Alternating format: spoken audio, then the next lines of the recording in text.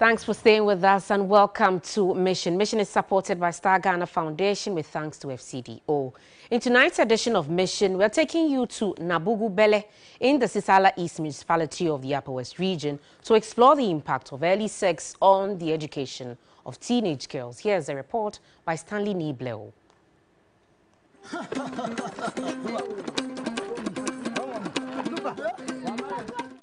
This is how youth groups in parts of northern Ghana take part in processions to funerals of persons regarded as warlords or warriors in the community.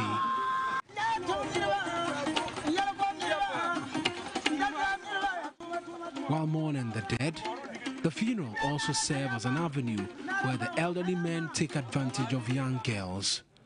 The men sexually exploit the girls, impregnating and truncating their education in the process.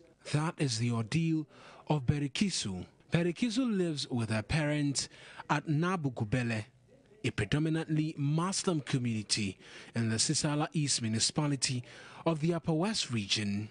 Despite her parents' strict supervision, the teenager gave in to influence from men in the community and had her virginity broken. A month on, she began to experience symptoms of pregnancy, and further tests proved positive. This was when the 17-year-old was in first term in junior high school, Form 3. For Berikisu, the incident that led to her pregnancy is still fresh in her mind. They are playing dance here, and I went there. So when I went there, he told me that I should go to his house, and I also, that day I don't want to go to anywhere, so he convinced me and I went there. That's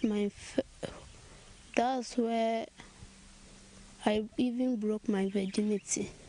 School authorities at the Nabugubelle Junior High allowed Berikisu to return to school with her pregnancy till she wrote the basic education certificate exams in October this year. The action by school authorities was hinged on the Ghana Education Services reintegration policy, which enables pregnant and breastfeeding mothers to return to school to pursue education. Even considering her academics records in JHS1 and then JHS2, she did well until the time she got pregnant and dropped out. But through the efforts of the PTA and then the parents and then the teachers, she was able to brought back to the school and she wrote her BC exams. District Chief Executive for Sisala East, Fusheni Yakubu Batong, who is also a trained teacher, alluded to the phenomenon. My first experience as a head teacher, I met a situation like that.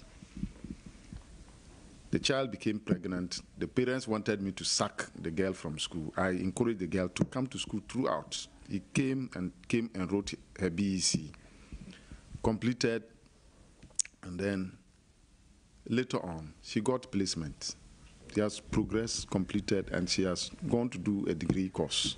If I had sacked that lady, by now the lady would have dropped out of JSS. Berikisu comes from one of the poorest families in the community. Her biological mother, Sadia, an illiterate, had wished her daughter grows to become a great person to influence society, but now maintains that her daughter's current condition leaves her with much regret.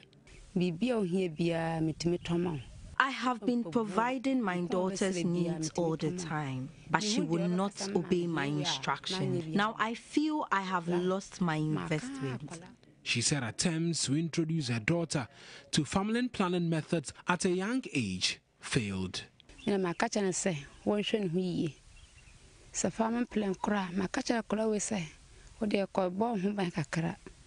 I have been warning my daughter to be extra careful about having affairs with men. I even suggested to her to use contraceptives, but she resisted, claiming that she is abstaining from sex, but not knowing that she had deceived me. Berikisu is not the only teenager in this situation. Each year, the Nabugubelle Junior High School records averagely 3 cases of teenage pregnancy and school dropouts. Head teacher of the school said the incident, like Berikisu's, often results in child marriages. In Nabugubelle, transactional sex is common, and female pupils who cannot abstain from sex resort to the use of family planning to address their reproductive health needs. The family planning issue, most of our girls, they feel shy to discuss those things, but we know some of them are on family planning. So what we have done is to engage the health personnel in the community to talk to them, counsel them with regards to their sex life. In 3 months, Berikisu's status in society will change because she will become a mother.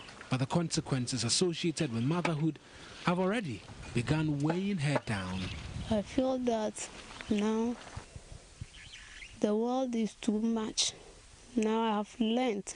I even think that whenever they are talking to me, I feel that they hate me.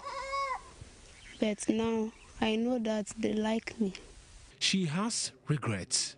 I regretted that now I am pregnant. This is where my suffering begins. Her dream to further her education to the senior high school next year appears to be crushing, and her future filled with uncertainties. I will try my possible best for my education.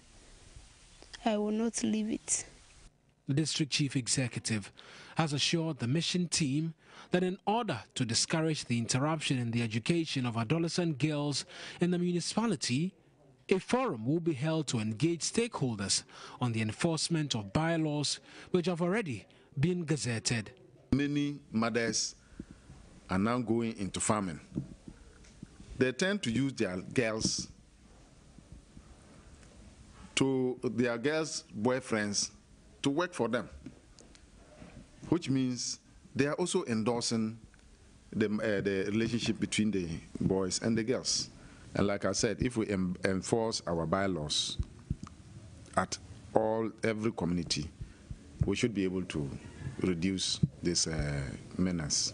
We have made a gazette, and the only thing is we need to now put our heads together, bring in the GES, all the stakeholders together, so that we can all sit, think about it, and then see how we can put the enforcement.